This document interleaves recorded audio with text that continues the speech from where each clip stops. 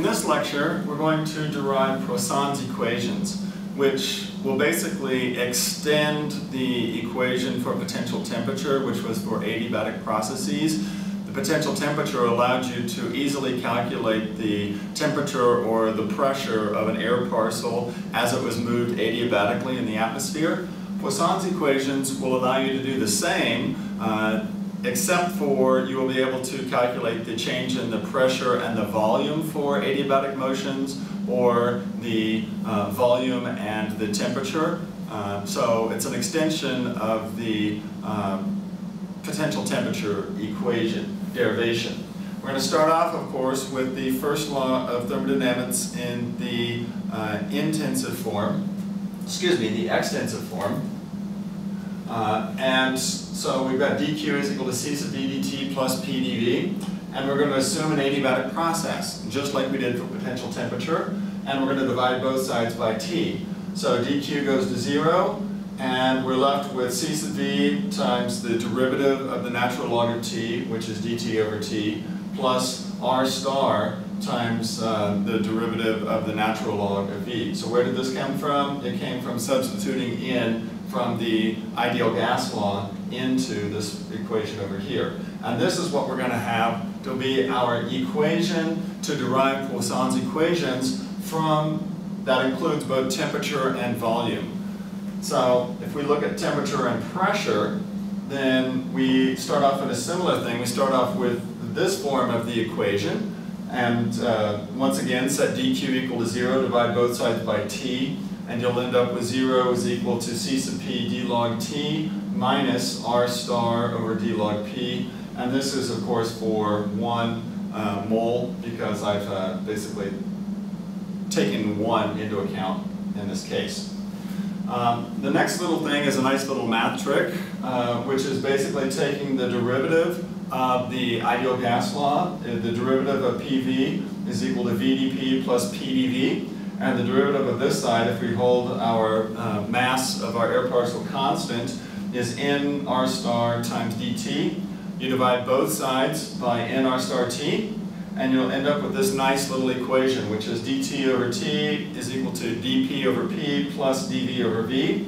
And in differential form, the derivative of the natural log of t is equal to the derivative of the natural log of p plus the derivative of the natural log of v. And, of course, we can take that d log t and input it into this equation, which is our t and p equation, which is what we've done up here. And you have c sub p times the derivative of the natural log of p plus c sub p times the derivative of the natural log of v minus r sub star d log p. And then you can combine terms cp minus r star times d log p plus c sub p d log v. But you might recall that c sub p minus r star is equal to c sub v. And so we can substitute in here, and we end up with 0 is equal to c sub v d log p plus c sub p d log v. And this is going to be our pressure and volume equation. We have 3 equations that will allow us to get 3 Poisson's equations for the relationship between these variables for adiabatic processes. For this equation, we'll get the temperature-volume relationship for adiabatic processes. For this one, we'll get the temperature and pressure relationship for adiabatic processes. Recall that the temperature-pressure relationship is what we use to get the potential temperature. And up here, we have the pressure and volume relationship for adiabatic processes. And we have 3 sets of derivations for these, starting off with the Tmv equation. 0 is equal to c sub v d log t plus r star d log v. We want to integrate this equation. The integration of 0 is a constant, is equal to c sub v log t plus r sub star log v. If you think back to your trig identities, you can move the precursor here in front of the natural logarithm to the exponent on both of those, and then recall that the natural log of a plus the natural log of b is equal to the natural log of a times b. So you end up with a constant is equal to the natural log of this quantity. And of course, you can take the exponent of both sides because the exponent of a constant is still a constant, is equal to t raised to the c sub e power times r to the r star power. And if we introduce these terms here, where this eta is equal to c sub p over c sub v, you can algebraically simplify this equation for t and v into temperature times volume to the eta minus 1 power is equal to a constant.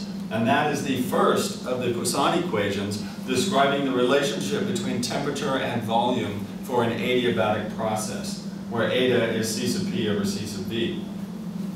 If we use the Tmv equation and do the exact same thing, you'll end up with the equation that a temperature to the c sub p power times pressure to the minus r star is equal to a constant. And if you do some algebraic manipulations, you can end up with a TP relationship where temperature times pressure to the minus chi, where chi is r star over c sub p, is equal to a constant. And if you look closely, this is very similar, of course, to the potential temperature equation, where we had r sub d over c sub pd.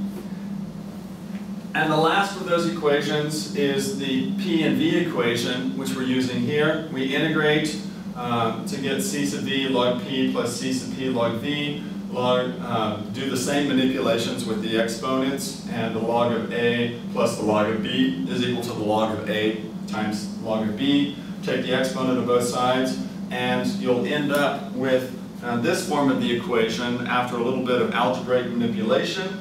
You'll get pressure times volume to the eta power is equal to a constant. But you might recall that we started with the extensive form of the equation, which meant that this is dependent upon the amount of mass that we have, and I assumed 1 mole on all of these. And so in order to avoid that assumption, we would like to transform these equations into the intensive form.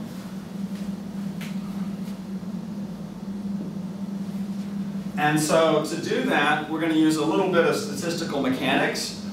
Statistical mechanics says that for a monatomic gas, C sub B is equal to 3/2 R star, and of course C sub P is equal to C sub B plus R star.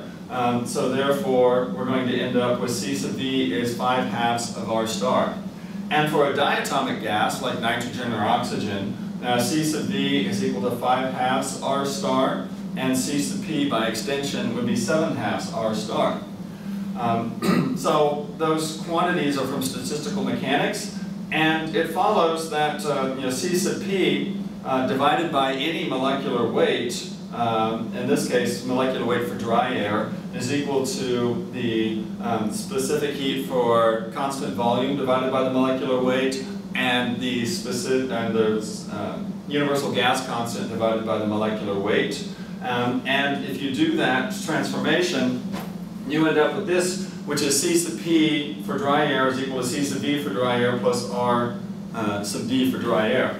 So what that means is for these equations over here, if you're dealing with dry air, you can just say eta is equal to C sub P D over C sub V D, and chi is going to be equal to R sub D over C sub P D, transforming these equations from the extensive form to the intensive form. And these equations will simplify your life a lot if you need to calculate the temperature and volume relationship for an adiabatic process, or the temperature and pressure relationship for an adiabatic process, or the pressure and volume relationship for an adiabatic process.